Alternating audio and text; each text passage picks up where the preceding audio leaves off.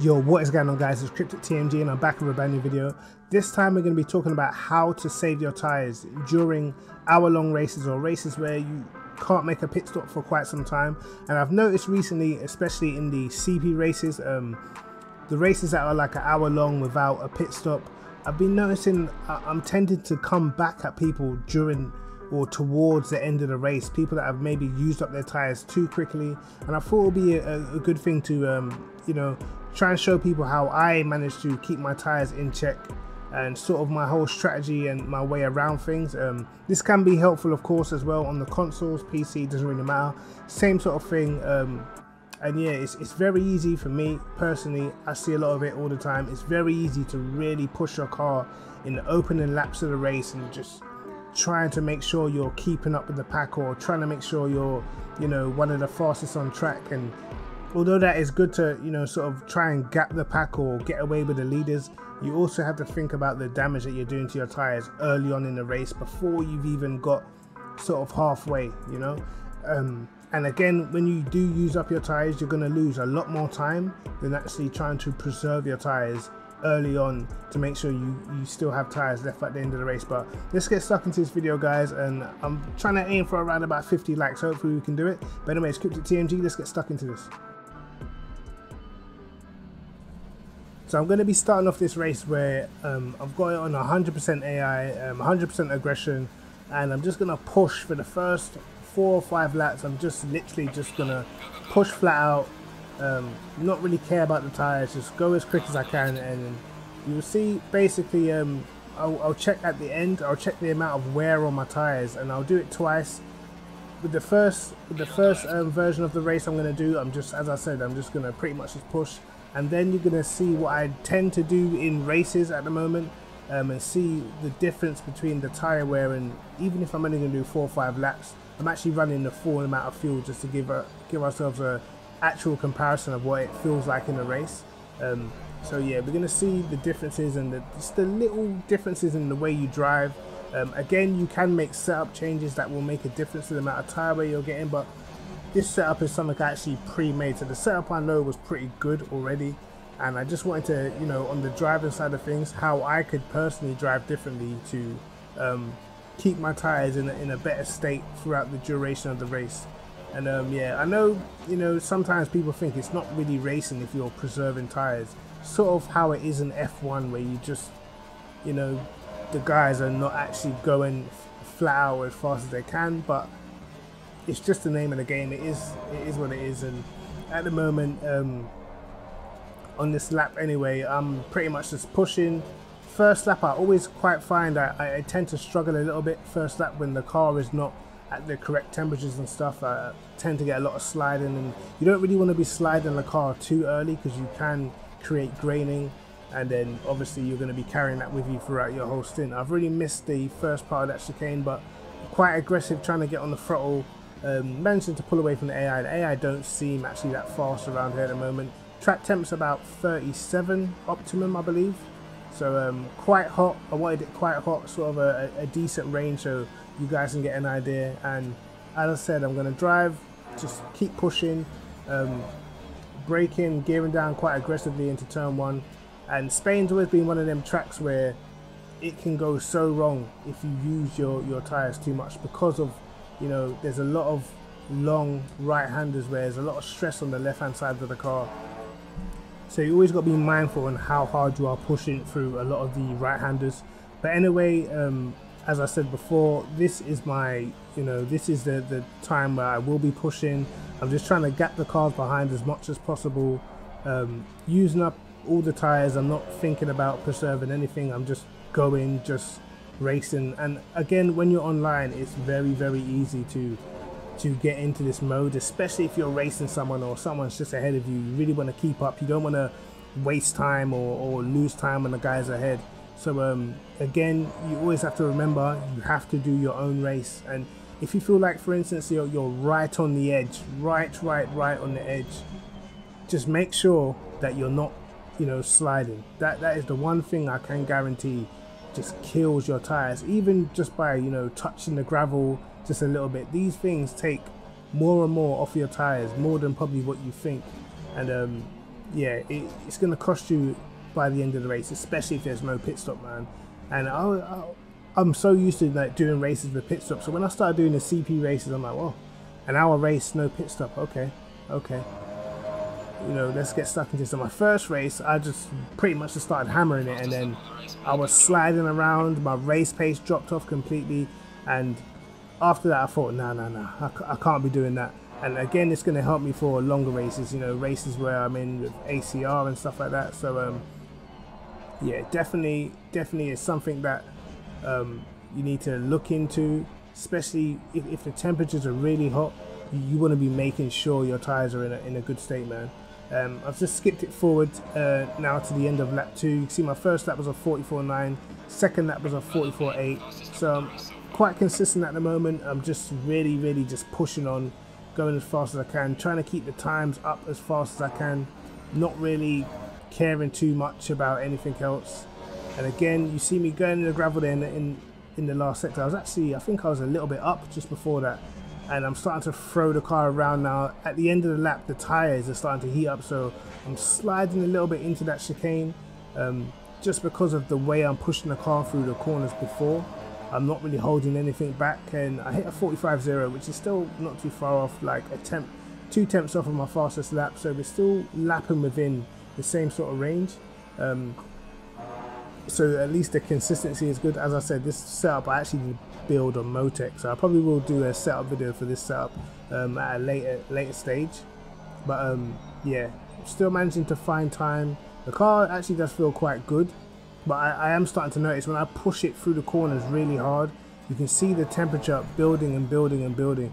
And what's happening is towards the end of the lap, when I'm going through the little chicane at the end and all the little tight nitty-gritty corners, I'm starting to slide, and the back end started to step out, and I'm starting to have to catch the car, which is becoming more and more difficult. And bearing in mind, this is only 4 laps into the race, so again, you can imagine an hour-long race at Cataluna, I believe, is around about 31 laps. So if I'm already sliding on lap 4, and by the time I get to, I don't know, say lap 20, you know, that last sector is really going to be a struggle, you know. So these are just the little things that, you know, I feel like a lot of people, especially online, because on ACC there is tons and tons of people that are fast in quali, and you can go in a CP server and sometimes qualify 8th, 9th, 10th, you know, there'll be a load of fast people in there, but the majority, I would say, apart from the you know, the guys who know what they're doing, the majority, they fall by the wayside when it comes to the race for whatever reason. You can see again as I get to the chicane, I've got so much oversteer, back end stepping out as I'm getting on the throttle. Still not too bad of a lap, but I'm just having to fight the car more just to get these lap times. Managed to do a 45.0 again, and yeah, push on. And then yeah, that was my little 5 or 4 lap run, or wherever it was. We will have a quick look at the times to see what sort of times I was getting. You can see all my times are within sort of 2 tenths. My best sectors probably would have got us maybe a 0.7 at the very best. So we'll say a 0.7 was probably the best that we could achieve. Our average was probably around a 44.9. I think that was probably around our average, maybe. But yeah, as I said, the car felt pretty good. The setup was pretty good. Now we're going to check the tire wear. You can see there's no graining or anything like that yet, but 4 laps in, and you can have a look at how much I've already taken off the tires. And yeah, it's I've definitely gone like super aggressive in just keeping my foot down, just making sure that I'm just pushing all the way. And already, if you think this is just 4 laps in and there's another 50 minutes to go in this race, that's, you know, it's I've done quite a lot in a short space of time, which is not what you want to do. So now we're going to start the second race, and I'm going to show you the points of where I'm driving differently to the first, and where I sort of, you know, where I give up the time to make sure I have tire preservation. So again, off the start, and this start was a little bit more tricky, because if you guys don't know, the Aston Martin is terrible off the start, and even the AI taking advantage. The guy in the AMG, I squeeze him a little bit just so I can outbrake him for turn 1, because I knew that once I get in the lead I should be pretty fine, because I don't think the AI was that fast. And not on this lap. On the first lap, I think I will just try and push, just try and get the gap up, so I'm not getting dive bombed by AI or anything like that.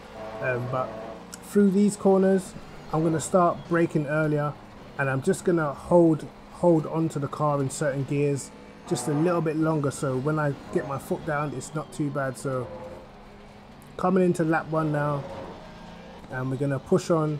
I've already managed to create the gap away from the cars behind, and yeah, through turn 3 I actually wait a little bit longer to get on the throttle, so I'm not really burning up the tire too much. Again, I hold the car in 3rd gear for quite long, then go down to 2nd, and I kind of wait for the car to really straighten up before I get on the power, just because I'm just trying not to use up too much of the tire earlier on. Again, through this corner, this is another corner where if you get on the throttle too quick, the back end steps out, you start sliding, and that's just the beginning of the end for your tires. And I feel like Spain has got, or Barcelona has got, a lot of corners where it's very easy to get your car sideways. Another corner that is really hard in the left hand tires, and again I think I'll wait just a tad bit longer to get on the throttle so the back end of the car is more settled, knowing that I can go quicker, but knowing that, you know, I'm going to need my tires for an hour.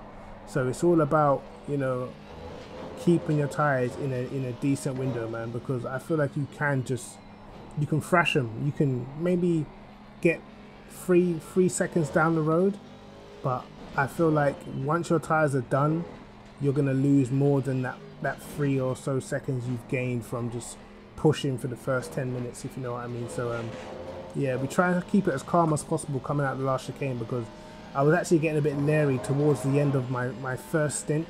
But now we're going to push on, jump forward. You can see your first lap 45.8, so we're about 9/10 down so far on what we did before. Now onto the second lap, you can see we're like a 1/10.5 up.